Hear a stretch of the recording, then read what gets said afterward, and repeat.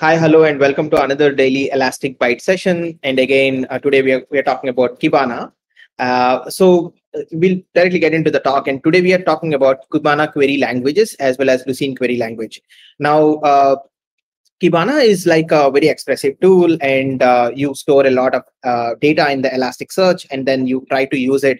You try to visualize the data using Kibana. So Elasticsearch is based on search, and it's the search that helps you to do a lot of these things. So I have today 2 or 3 data sets that I could show to you, and we will work on some Kibana query language tips and tricks, and then we'll see how you could query this data. It might sound very easy when to get started, but you could also do more and more and more with the data that is already available with the search and with the filters that are available in the Kibana UI. So getting started, I have a books data set wherein I have ingested a bunch of books from 2019 Amazon bestsellers, and I have these books and their titles. Of course, we have a lot of free text to search across. I also have an accounts data set wherein I have some numbers, I have some names, I have address, and also some balance to do some number work. And then we have the native and sample data set like logs, through which you could do some timestamp related data. So we will quickly get into the Kibana query language. So where does the Kibana query language look at, or how does this, or should I go to the dev tools, or should I go to another UI? You don't need to go anywhere actually. So it is right up here in the search bar. So to start with, actually, it shows Lucene here. But actually, you can enable the Kibana query language using this toggle, and then make sure that you could get all the the autocomplete and suggestions.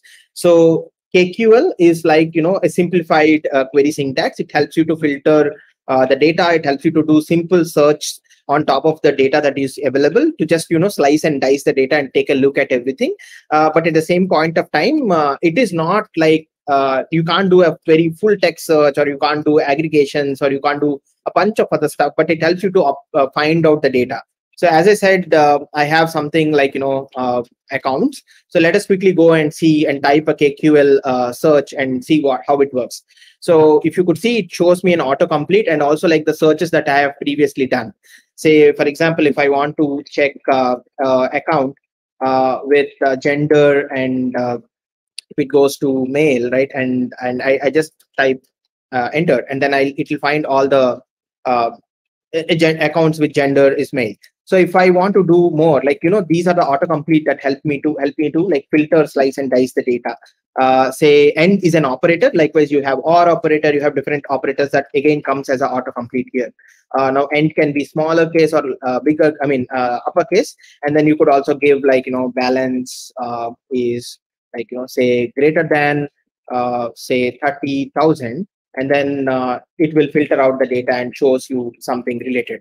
You could also go and specifically do term queries. You could do more queries which are time oriented, time zone related. Let us quickly go back and see if we could find something like that. So Kibana has a feature called lens, which we are going to discuss in the Elastic Byte going forward again. So I'll quickly show you how you could go and look at a timestamp, and then you can go and find out the data between. So again, this search bar carries over to all the apps, and you could also query and keep that query across the apps as well. If there is a time component, you could also use a time component, filter the data, etc. So here I could do timestamp. Say I already have something typed in, so I just use that. Say timestamp is so and so, and then it will show me the data for that specific time period. If I want the timestamp to be I want to do a different type of timestamp, like say I want to look at from different time periods, I could also do that point of time and query that data.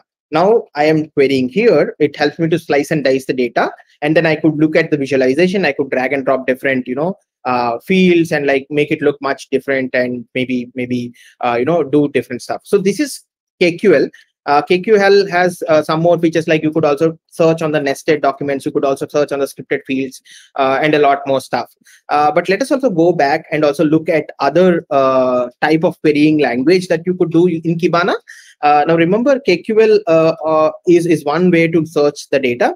You also have something like, Lucene query language, which is there from the beginning in Elasticsearch, and which also helps you to do more full text related stuff, like fuzzy text, fuzzy searching, and you could also do proximity searching, etc. So how do you enable that? Like in the beginning, if you see, if I turn off the KQL, you would see Lucene turn up here, and then you can do Lucene based search actually. So here, basically, you could do multiple types of searches, and it still gives you the same sort of thing. But the key thing here is you need to remember that there is no autocomplete. So let me quickly change to the books dataset that I have, and let me show you how it works. So I could go to author, and I say John, right? It filters. It's as simple as it. But I could also do a wildcard search, like J star, and it will bring me all that. I could also do different type of wildcard searches. I could perform multiple type of like search only on the data set that I have. But there are many types of searches, like you could do with Lucene. Now remember, I'll show you something, JJ. So the case is very important here. So if you are using and or operator, sometimes you could use like the capital one as well. You could also like go and look at the inspect here, which shows how the request is being queried to Elasticsearch. Like if you see it's going in a query string format, and then that is the query goes in a Lucene query syntax actually. So it also shows that wildcard is enabled, analyze wildcard is enabled, which might take also a lot of resources. If you have a lot of records and you want to search on top of it, it gets trickier and it is not so easy. Now let us also go and look at some more patterns in using Lucene. Lucene, you need to escape spaces. You need to do a lot of other stuff. Say, for example, if I want to search a book with a user rating 4.5, and here if you see that I'm escaping the space using the bar, and then when I search, I kind of like I have a bunch of results, but it is giving me the result based on that way. I could also like like I said, I could use regex to search this. I could put a regex expression, and then I could find out. I would also like do fuzzy searching. Let me kind of like maybe I'll do author, and then I'll try to find out, or title would be much better, or name of the book. Say if I have something like time, and or like I'll say line, and then I say fuzzy, it will find out the relative word. So Elasticsearch is a fuzzy search scheme, and then you could use this particular Lucene to find out such sort of use cases. It is very helpful in the security and other areas as well. Likewise, you could also do proximity search, like say if you want to like say song fire, and if you want to like add find out a proximity search thing, you could do all of that. There are different ways to go and look at the data in the Elasticsearch using Kibana query language or Lucene. So these are some ways that I could show you in the limited time. There are links I would put it in the description. You could go and read more about both methodologies, how to get started with KQL, and as well as the Lucene query language. Thanks for joining the session. That's it for today's Elastic Byte.